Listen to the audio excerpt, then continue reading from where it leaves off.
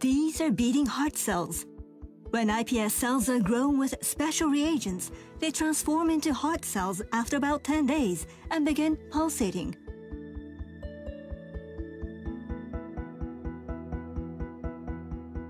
With the cooperation of Osaka University, NHK captured these images with a specially developed HK ultra-high definition camera.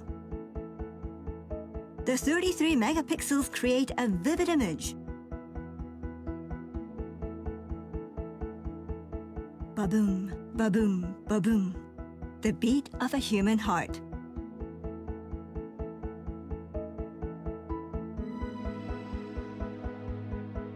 Captivating, like a pulsating work of art.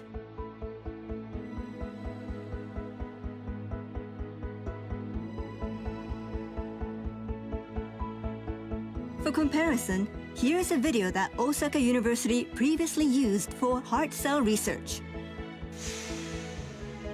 The difference is striking.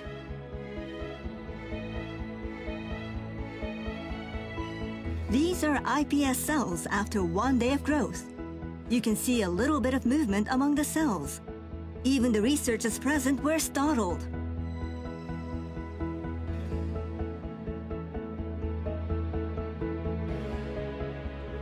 This is remarkable.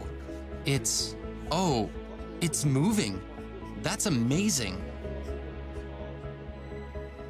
To be able to see the dynamics of cell division is very exciting.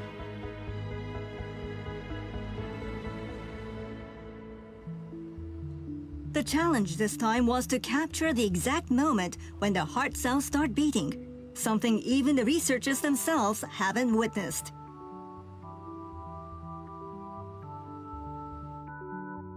Nine days in, the neighboring cells are already beating. But this long, narrow cell is a slow starter. Watch it very closely. Here it comes. There. It just started moving. And as we watch, it continues contracting every 20 seconds. It's a slow but steady pulse. Here it is again.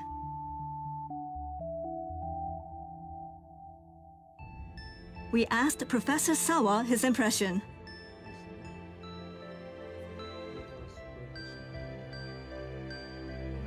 No, I hadn't seen this before.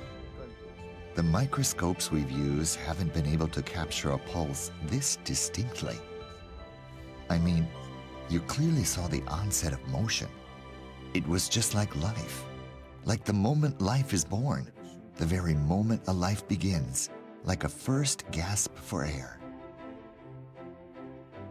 Viewing these HD images, Professor Sawa even made a discovery.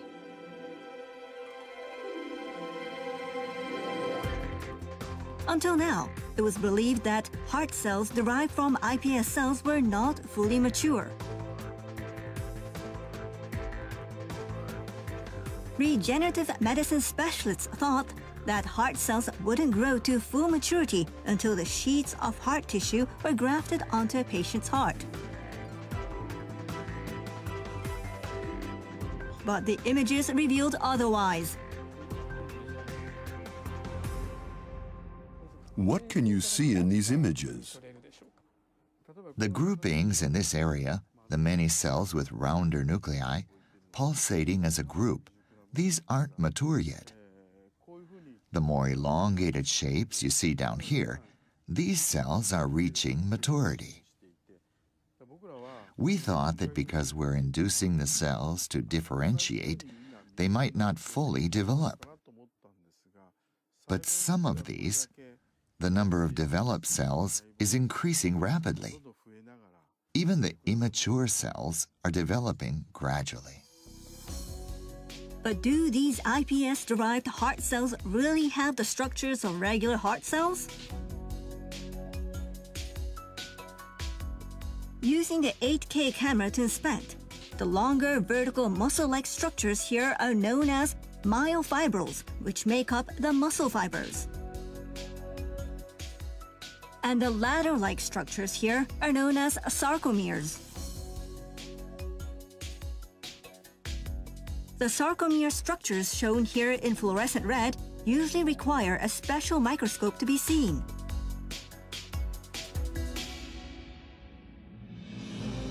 But with the 8K camera, they can be seen without the fluorescent coloring.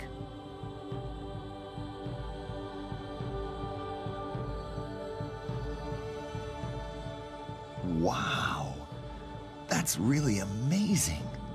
I can't believe my eyes. You can see the myofibrils, and the sarcomeres especially are so clear.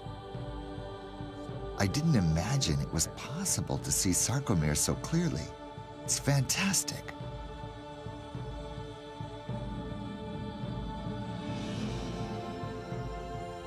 The 8K camera, used together with a microscope, can tell us more than ever about the expanding world of IPS cells and the heart cells made from them.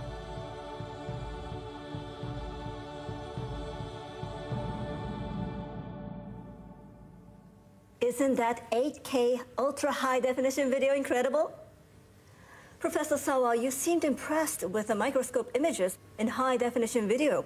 How do you feel seeing them again? Well, it's revolutionary. It lets us see the microscopic world in a way that was never possible before. I have a feeling video like this will bring about new scientific discoveries. Thank you very much, Michelle, for a big report on a microscopic discovery. My pleasure.